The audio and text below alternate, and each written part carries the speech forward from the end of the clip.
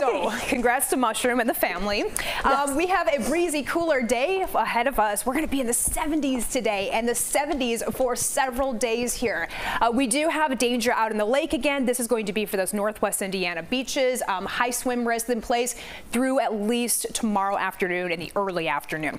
Rest of the weekend is going to be so nice. Both Saturday, Sunday, highs 70s, getting close to 80 degrees. We've got this area of high pressure off toward the west, and that's going to keep our skies clear and quiet all weekend long. And that's where we find ourselves this morning. Nice and quiet, 64 degrees with a dew point of 52. Lower humidity in place. We're in the 50s from Aurora, DeKalb, 53, 55 Ottawa, 62 in Kankakee, and we've got 67 Valparaiso. Gary, it is 70 this morning. Wind speeds, we're coming in from the northwest, 5-10 miles per hour. Everyone is feeling these cool breezes this morning. Those stronger breezes on the other side of the lake, though, are going to help really whip up some high waves. We already have some waves this morning, about 4 feet, and that's across Northwest Indiana to Michigan.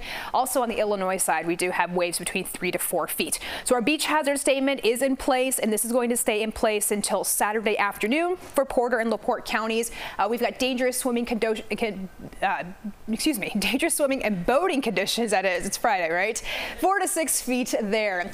Moving ahead in time, we've got cool breezes today. Temperatures in the 70s. Tomorrow, 70s again. We'll get closer to 80 degrees by the end of the weekend. 7-day forecast, a beautiful stretch of weather. No rain in sight for the weekend. Same deal next week. Highs go up into the low to mid 80s.